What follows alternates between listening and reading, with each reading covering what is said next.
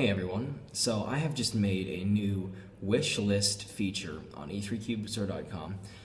There's a link in the description if you're not already at the site. And basically how this works is if you are contributing to the wish list and you're wanting people to shop for you, then what you do is you go to the wish list page. Again, you're either on it already or there's a link in the description, and you just fill out the form and let us know exactly what cubes are on your wish list for this Christmas. And then basically you just have your friends and relatives that are maybe shopping for you. You give them a link to that page.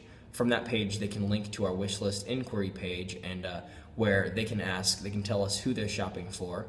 And if you've already submitted a wish list, then we can email back and say, here's the different items that that person wanted.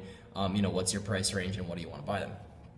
So essentially the wish list is an easy way to communicate what you want for Christmas to whoever's shopping for you in a way that's not so blatant and annoying. But anyway, I strongly encourage you to check out that wishlist page. Again, if this didn't quite make a lot of sense, please check out the description. I describe it a lot more succinctly there. And that's basically it. So have fun using it and make sure to add stuff to your wish list.